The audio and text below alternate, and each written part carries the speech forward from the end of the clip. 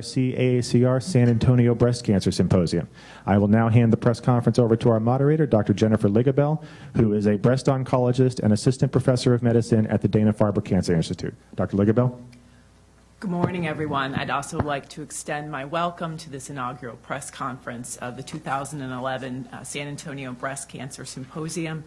I'm honored today to introduce our four speakers who will cover topics ranging from the identification of some novel predictive factors for the development of breast cancer to some new testing for patients with ductal carcinoma in situ, evaluation of a new treatment modality for women with breast cancer, and finally a study looking at prognostic factors for women diagnosed with invasive disease.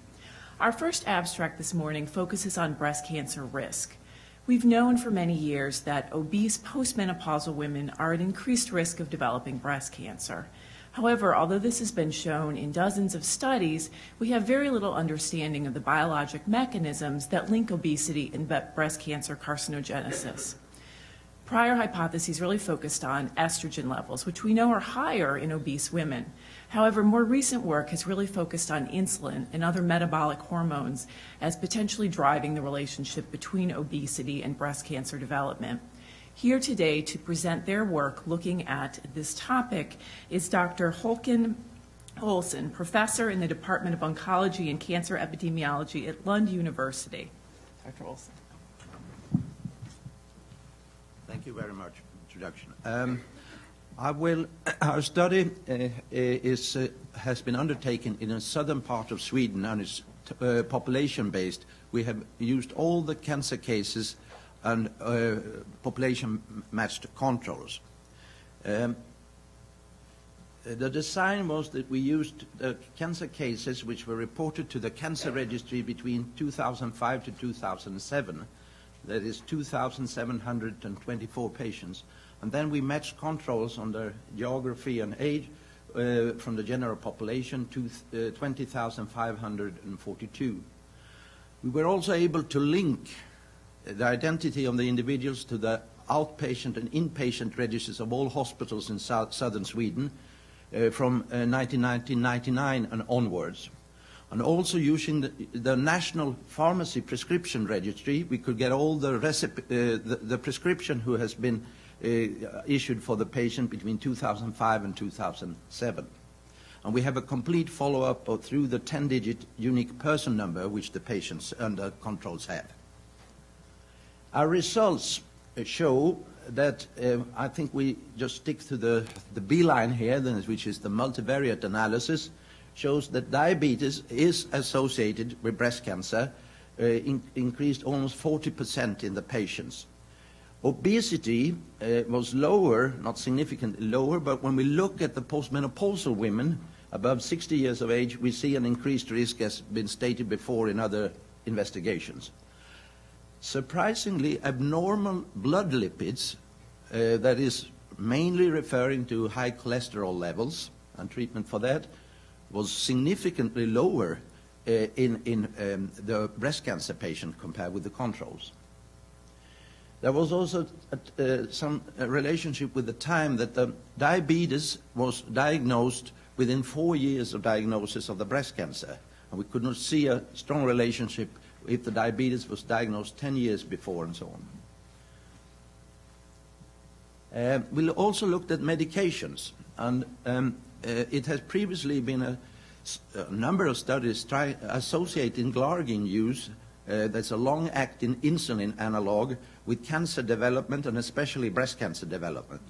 Unfortunately, our material and follow-up does not allow us to look at specific cancer types, but we looked at the overall cancer incidence in glargine users among the cases compared with the controls, and then could see more than a double risk of getting cancer among the individuals using glargine.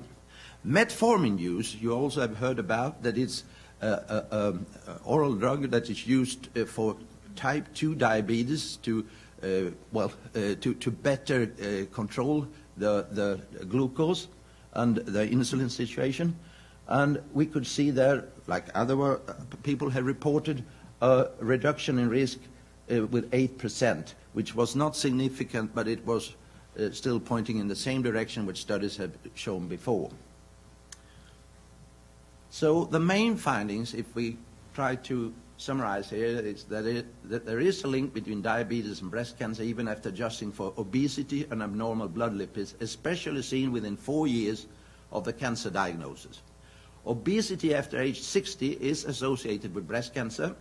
Fewer breast cancer patients compared with the general population are diagnosed with high abnormal blood lipids, especially if it's within 4 years of diagnosis. The long-acting insulin analog glargine is associated with an increased risk of overall cancer, while metformin use renders a lower cancer risk. We do have shortcomings also in registry studies. It's a short time span we've been looking at this, and we would like to extend the follow-up time here to increase the number of cases and controls. And as I said, we have a low power yet to study individual cancer types in relation to different medications, which we now can extend in the coming years. Look, and we also need to know who reports the diagnosis of obesity in the in- and outpatient registry. Well, it needs to be rather extreme overweight, which we have in these registries.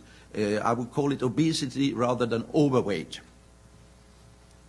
And we have not studied the role of anti-lipid therapy, for instance, the role of statins and so forth, which we need to do later on. Our research group consists of myself, which have been involved in 30 years almost in breast cancer research, and now also melanoma research on genetics and epidemiological risk factors. Bo Attner, who's a PhD student, Mona Landin Olsson, who's professor in endocrinology and diabetes, Thor Littman, associate professor in epidemiology, and Dennis Norén, a statistician. I'd like to show a final picture, though, because our project is much bigger than only breast cancer.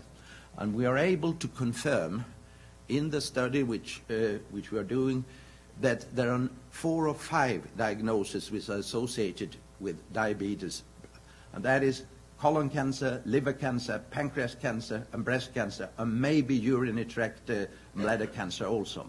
In obesity, it's already been known that endometrial cancer is increased, and kidney cancer is also increased in the risk of women, and colon cancer.